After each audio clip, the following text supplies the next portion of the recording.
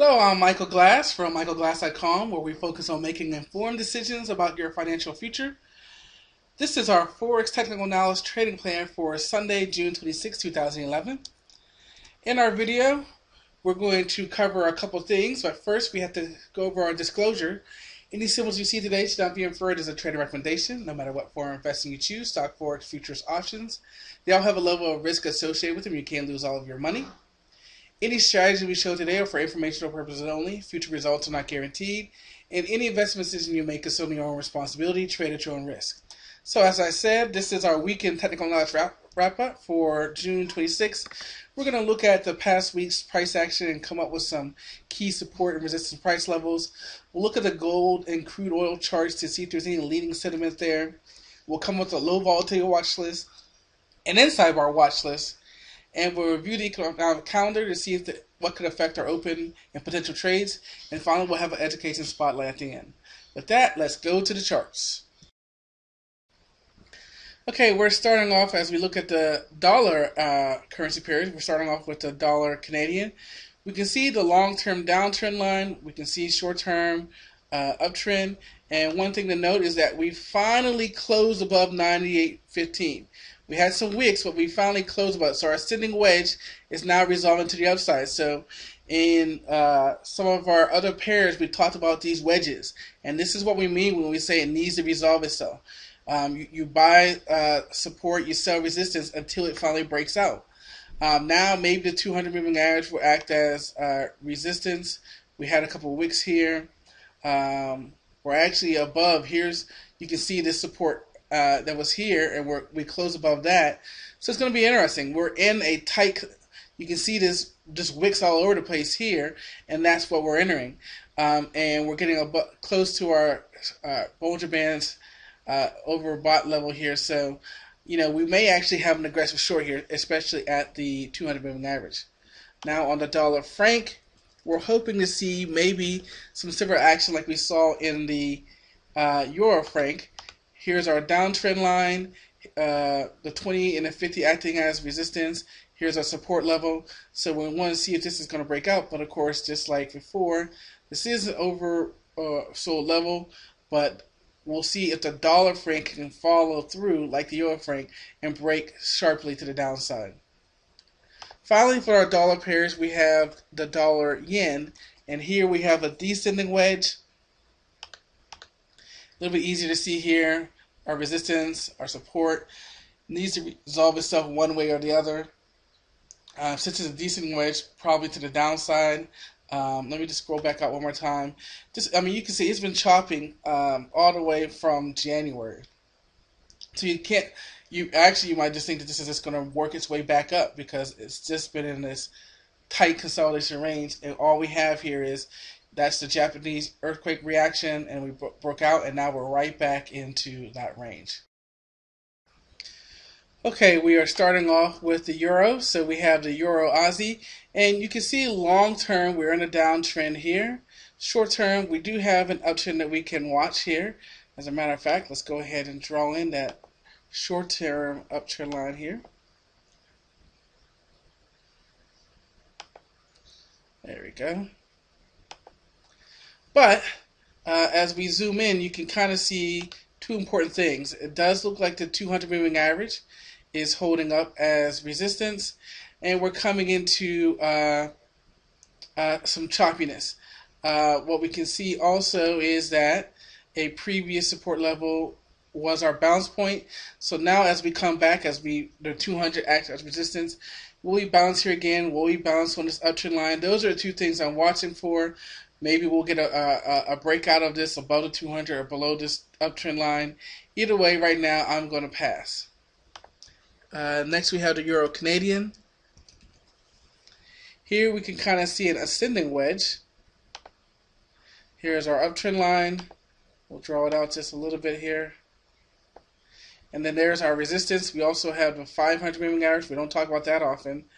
And there's you could argue that there's a resistance line here at 1.399. You could certainly say that. But since we wicked out of there before, I'm going to really just talk about the 500.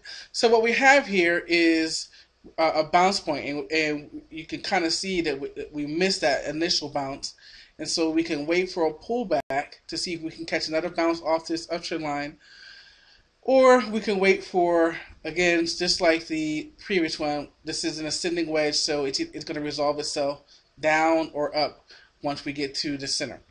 What about the Euro franc, which has been tanking? Here we can see the break. We had a decent wedge here. Take our downtrend line, extend it on out, and the 20 moving average was acting as resistance, and then eventually it fell out. So at this point, you have an aggressive buy right now. It certainly is oversold, and we need to get back towards the 20 moving average. What about the Euro pound? Here, we're kind of in a little choppiness, but we also have a double inside bar here, inside bar, inside bar. So maybe this means we're either going to break down and complete this M pattern. The problem with that is that we're in the buy side of our Bollinger Bands, or we could break up higher to retest the last swing high. And on hourly, we did have a little buy in here.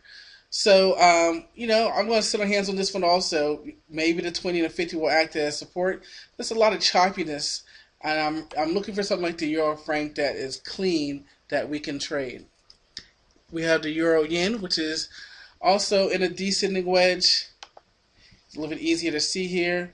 We've got our support at about 113.84. We got the 200 moving average there. Here's our downtrend line. So again, this has to resolve itself one way or the other. We could be breaking out to the downside, or we could have that reversion trade. And finally, we have the euro dollar,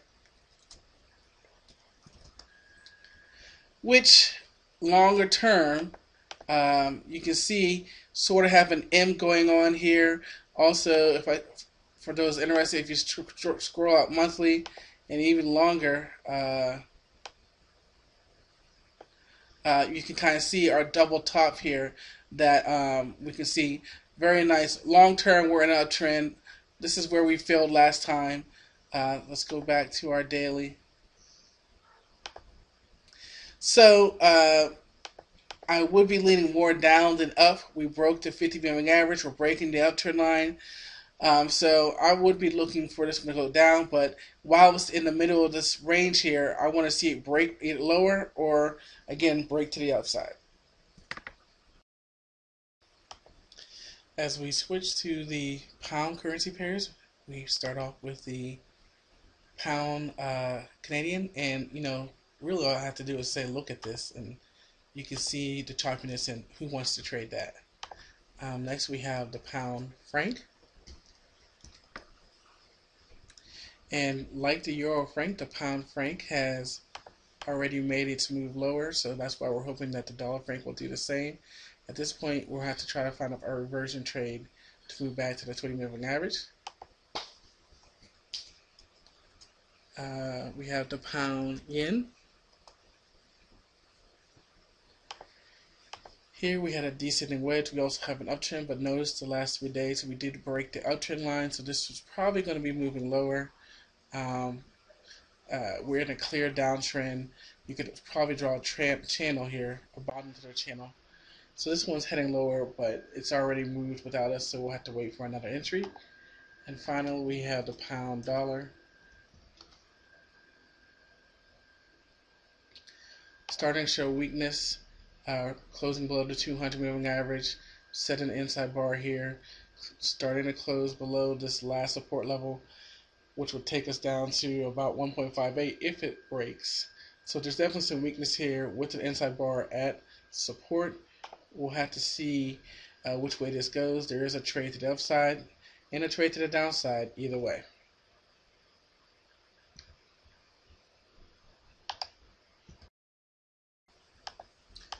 Our last two pairs we're going to look at is the Aussie dollar and the New Zealand dollar.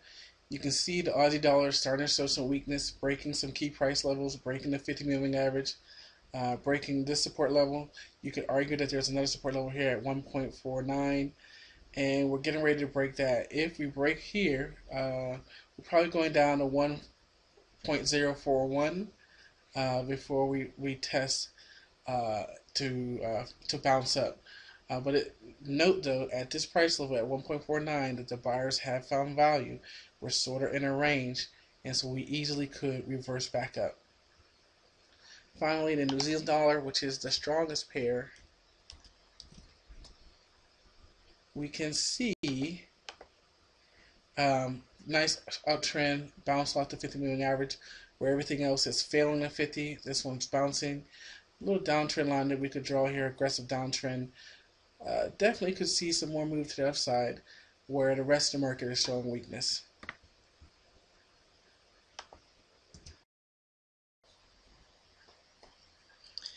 Okay, right now we currently do not have anything set up for our Bollinger Band low volatility setup. We do have a couple for our inside bar watch list. We're watching the euro dollar and we're watching the pound dollar. So as we move to our education spotlight, we're talking about patience. You see, we've been talking about what separates positive, consistent, profitable traders and losing traders. And you know, the last time we talked about working as hard when the market is closed as it is when it's open. Well, the other thing is patience. Yes, you need to be working, but you also need to be working on your patience. And in our cartoon here, it says, I don't care what the timer says, my nose says they're done. Well, patience is not the ability to wait, but it's the ability to stay positive while waiting. And what I'm trying to convey here in the cartoon and in the quote is that people trade to trade sometimes. They don't wait for their setup.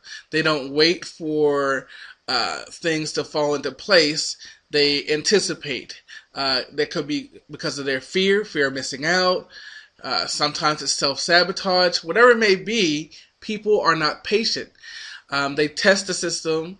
And then there's also those people who do follow the system, but after the first loss, they quit. You have to be patient and let the system work for you. That is, if you have a defined system, of course.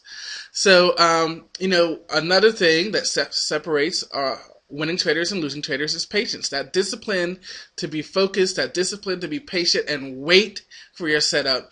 And then not only wait for your setup, but after you start taking the setup, the patience to let the system work over a period of time.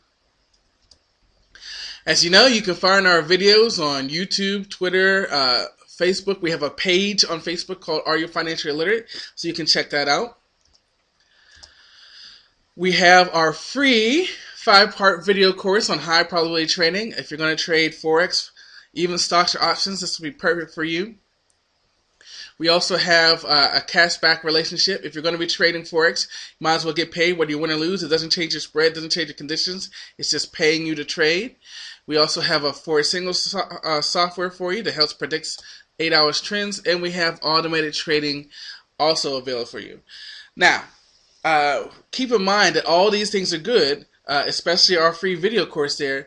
But we firmly believe that you have to have coaching. So certainly go to our site at michaelglass.com and check on our coaching to see how we can help you one-on-one develop a personalized trading plan to make you a successful trader. With that, guys, I'll see you next time.